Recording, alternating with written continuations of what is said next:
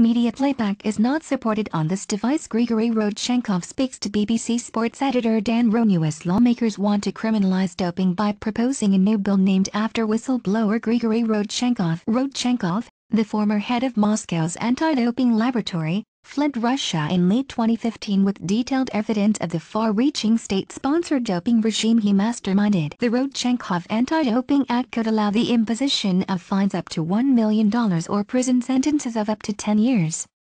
His evidence led to Russia's ban from the 2018 Winter Olympics. Its aim is to establish civil remedies and criminal penalties for doping fraud crimes affecting U.S. athletes and companies at international sports competitions. The bill will establish criminal penalties for knowingly manufacturing, distributing, and using performance-enhancing drugs and applies to all major international competitions in which U.S. athletes or U.S. entities participate. Give clean athletes the ability to pursue civil action if they have been deprived of medals or financial awards by doping. Protect whistleblowers from retaliation. Give the U.S. power to obtain foreign evidence in cases. Rodchenkov. The bill was proposed into Congress by Sheila Jackson Lee and Michael Burgess, who are on the U.S. Helsinki Commission, an agency that promotes human rights, military security, and economic cooperation in 57 countries in Europe, Eurasia, and North America.